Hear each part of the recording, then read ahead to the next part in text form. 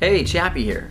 Today I'm going to show everybody how to make a gorilla spotlight. All you need is some cardboard cylinders and just lights around the house, or shop lights, things of that nature. I'll show you. Check it out. For this idea, I used a toilet paper roll, a piece of aluminum foil, and some gaff tape. All you have to do is cut a couple slots 90 degrees from each other right in the middle of the foil.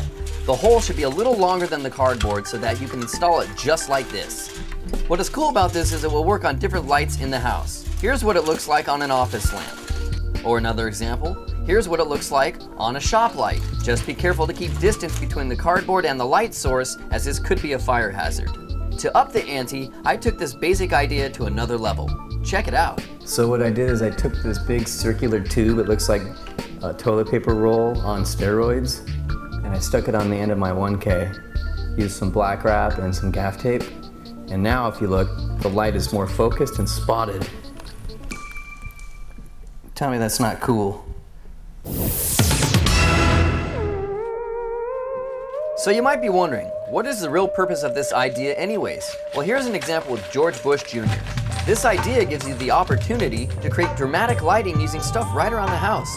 Check out how I was able to direct and focus the light by simply moving it back 2 feet, and at the same time not light the background.